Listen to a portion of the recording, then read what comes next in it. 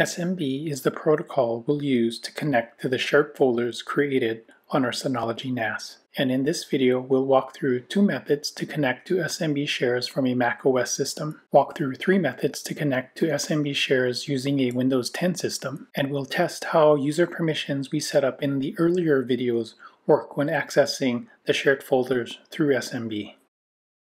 If you are following along in the Synology NAS installation and local area network setup series, connecting to SMB shares with macOS and Windows 10 is the 7th and final step in the 7-video series. The first method we'll use to connect to an SMB share for macOS is by going to Finder, then Go, then Connect to Server. For server address, I'll enter in the SMB address of the Synology NAS and click Connect. I'll log in as Manager 1 and select Employee Policies as the shared folder I'd like to access and click OK. Manager 1 has read-write access to the Employee Policy shared folder, and we can test this by renaming the test-manager1 folder and copying a file into the folder as well, which is working as expected. The second method we'll use to connect to an SMB share using macOS is through the sidebar from a Finder window. If you don't see the sidebar, you can click View from the Finder menu and select Show Sidebar.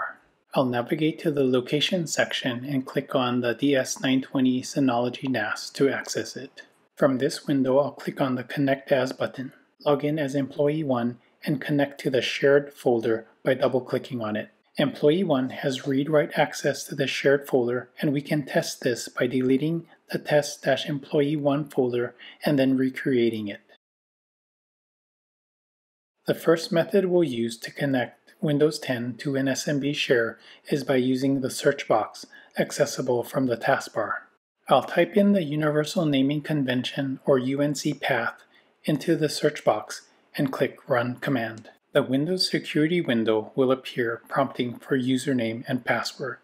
I'll log in as Employee 1, click OK, and now the list of available shared folders is displayed. Let's see what happens when we try to access the confidential shared folder which Employee 1 should not have access to, and, sure enough, access is denied.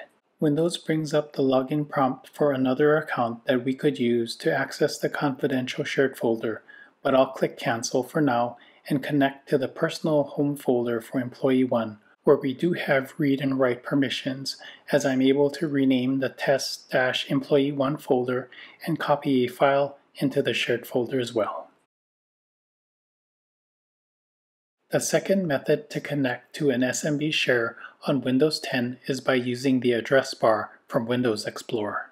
I'll bring up a File Explorer window and in the address bar enter the UNC path for the Synology NAS and hit Enter. I'm prompted for login information, and this time I'll log in as Manager 1 and click OK. Let's access the confidential shared folder to test the read-write permissions that Manager 1 should have. I'll add a file to the folder and delete the file as well to confirm that permissions are fine. The final method to connect to an SMB share on Windows 10 is by using the Network option from the sidebar to browse and connect to network shares. I'll double-click Network and I get this warning letting me know that Network Discovery is turned off. I'll click OK, and to turn on Network Discovery, I'll go to Start and then Settings. From Windows Settings, I'll select Network and Internet. I'll select the method I'm connected to the network with, which in my case is Ethernet, and click on Change Advanced Sharing Options, where I'll turn on Network Discovery for the current profile that I'm using and then save the changes. I'll close Windows Settings, and now double-clicking Network brings up the network devices on the LAN. I'll double-click on the DS920 Synology NAS, which now brings up the login prompt. I'll log in as Employee 1, and now the list of available shared folders is displayed. I'll test the access Employee 1 has for the Employee Policy shared folder, which should be read-only, by trying to rename the Manager 1 folder, which fails and displays an error message indicating permissions are working as expected. We've made it to the end of the Synology NAS installation and local area network setup series. We went from a brand new Synology NAS to a system with network shares accessible by users on both macOS and Windows 10. If you followed along in the series and made it to the end, congratulations! I hope you enjoyed the entire video series and look for the links to all the videos from the series in the description below. Also, if you have other topics you'd like me to create videos on, please leave a comment below as well. Thanks for watching, and make sure to like this video and subscribe to this channel if you are enjoying the content I'm producing.